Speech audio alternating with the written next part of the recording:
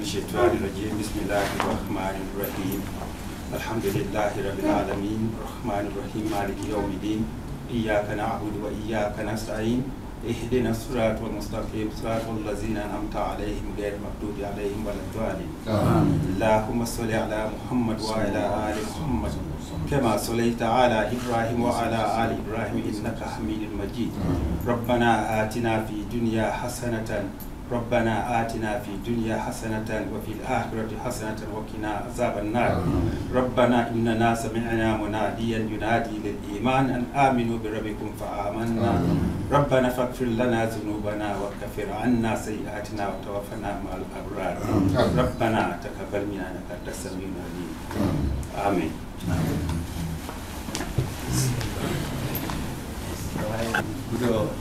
With the kind permission of the Head, because of our Amir, we would like to speak English in this Salam.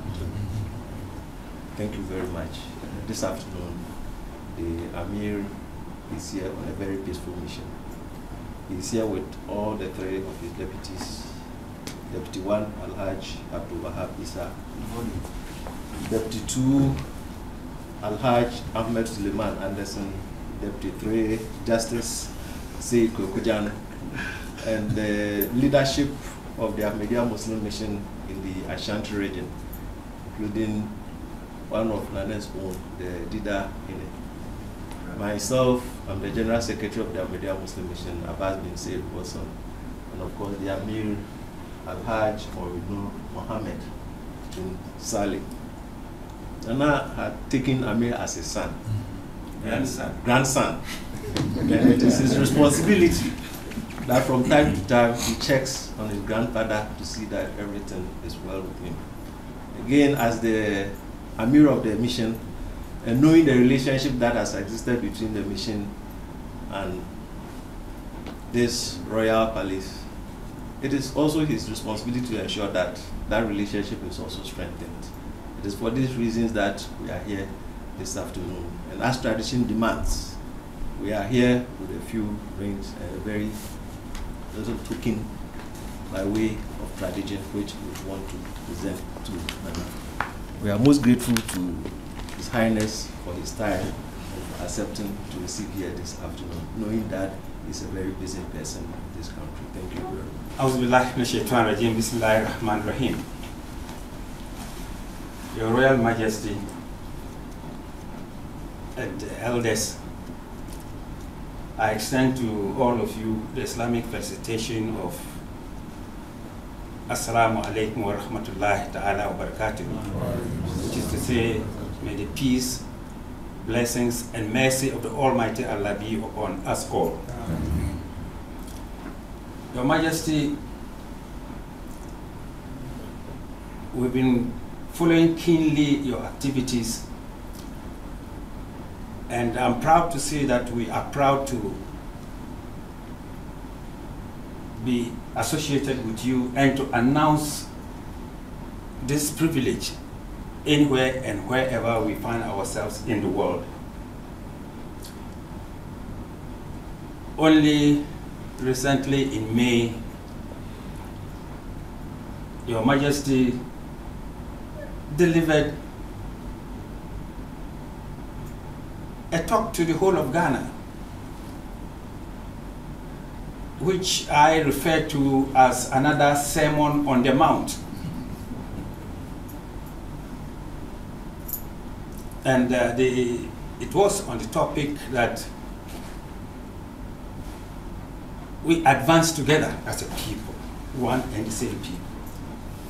It was thought-provoking. Some friends of mine who happened to read it in other parts of the world kept calling me and commenting on it. Then came the other occasion when Your Majesty had an external, rather I should call it national platform, to give an expose of the history of Africa, the interaction between the African and then the black man and the white man, the extremes and the other intrigues and other things that took place, which culminates in the history of Africa. This thought-provoking presentation of Your Majesty will go down in history, and it has made every African, apart from we Ghanaians, and not just only Africans, but every black man and black woman, proud of you, and they see you as leader of the black race into this world. I, for one, I feel very, very proud, therefore, to have the little association that I have with you as a grandfather, and you have since accepted me as such. Nana Otumfuo, Your Majesty, you find us here this afternoon. We have a three-pronged. We are here for three purposes. The major one is the fact that our supreme spiritual head, who we call the Khalifatul Masih, is scheduled to pay a visit to Ghana somewhere towards the end of February and into early part of March of next year.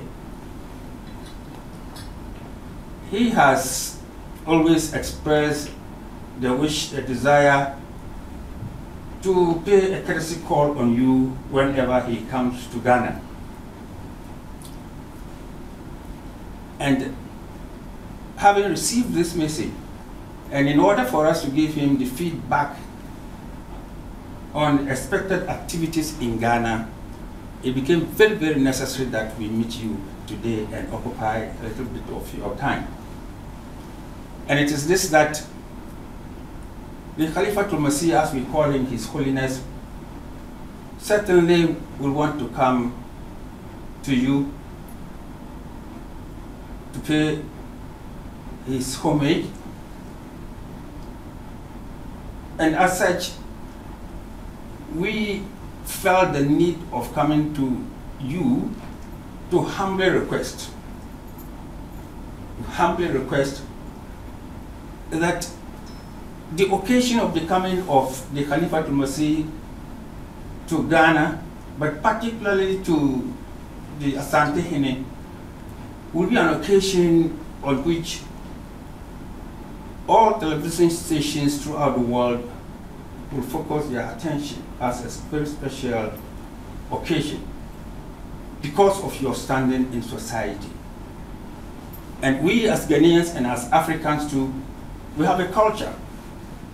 I remember you attending our international convention in London, and the African culture that you portrayed there was very much welcome, and it enlightened a lot of people who were gathered there, because it's an international convention and people from all parts of the world attend.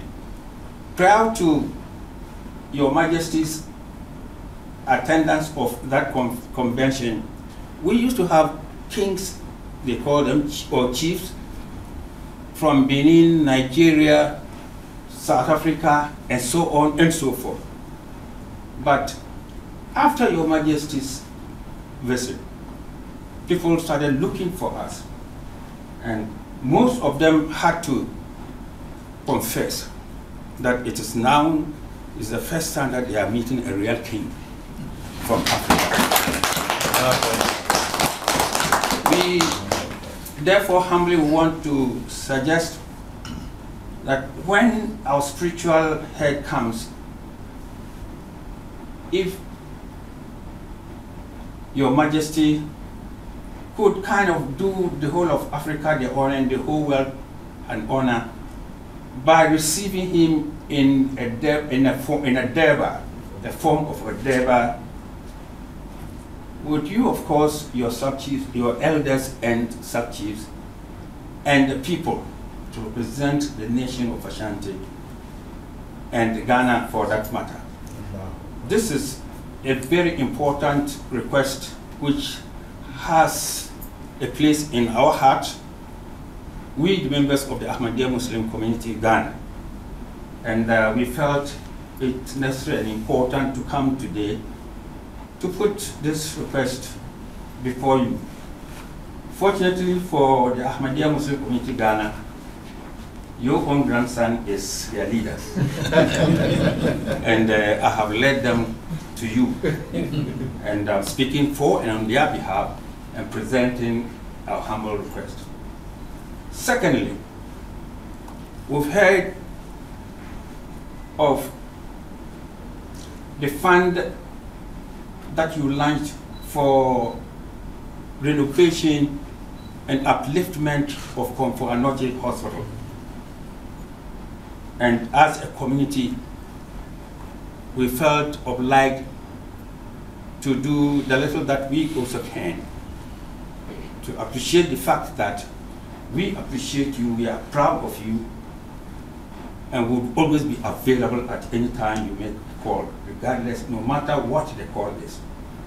And for that purpose, we've come with our widow's mite, the check for 10,000 cedis to that effect.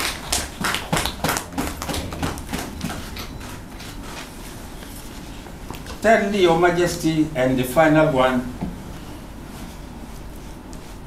is a disturbing issue that has faced us here in Kumasi.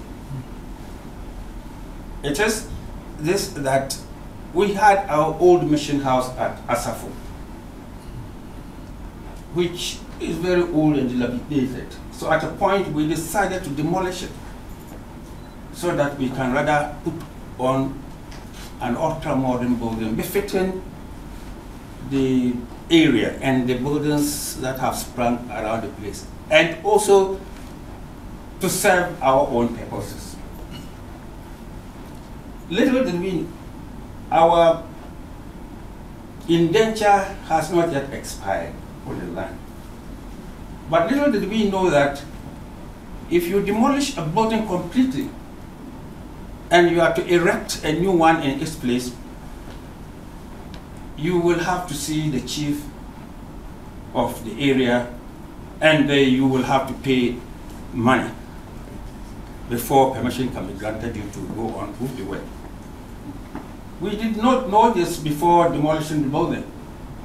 And after doing that, the chief of our area, is it the Asafo Hene, he made us understand that we had to pay a certain amount, which is quite a whopping sum of money, runs into millions. This obviously was outrageously above our threshold. Our budgetary provisions can hardly ever support such an expenditure. So today, therefore, we decided to come, since I was already coming, to pay you a courtesy call, primarily to inform you about the visit of His Holiness and this humble request of ours. That is the purpose for which we come. But making use of the opportunity also to humbly appeal and humbly beg your Majesty to intervene for and on our behalf, so that a moderate amount, expecting us to pay as much as about 2 million plus, is mind-boggling and disturbing when you come to think of the resources at our disposal, added to which is the fact that an ultra-modern building too has to be put up. So if you find us here today, it is for this purpose that we have come. And I'm happy that we've come to meet you looking healthy. And it is our prayer, we'll continue praying that the Almighty Allah continues to give you long life a long, healthy life of prosperity. Continue to add more and more to the wisdom which you already have, so that you continue chopping the path and demonstrating leadership to our traditional leadership as well as our political leadership in this country and throughout Africa. We are certainly proud of you, Nana. We are very, very proud of you. And we are proud to mention, wherever we find ourselves in the world, that we are Ghanaians. And immediately you mention that you are Ghanaian, they will always ask you, oh, are you Ashanti? But with me, I always say I'm not only Ashanti, but I'm the grandson of